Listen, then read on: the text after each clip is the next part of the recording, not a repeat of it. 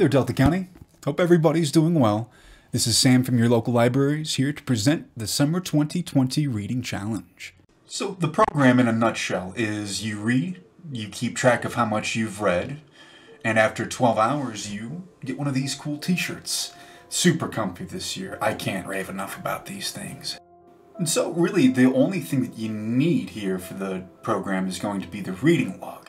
When you register using the link we supply you guys with, you'll download that reading log, you'll keep track of how much you read, of course. Then once you've reached 12 hours, you simply let us know and we'll have one of these t-shirts waiting for you. And beyond that, everybody, there's not much else to say. If you have any questions, please feel free to reach out to us. And please check out our website and our Facebook page for more information on our upcoming programs. We've got a bunch of stuff planned this summer. And as always, take care out there, everybody. Happy reading.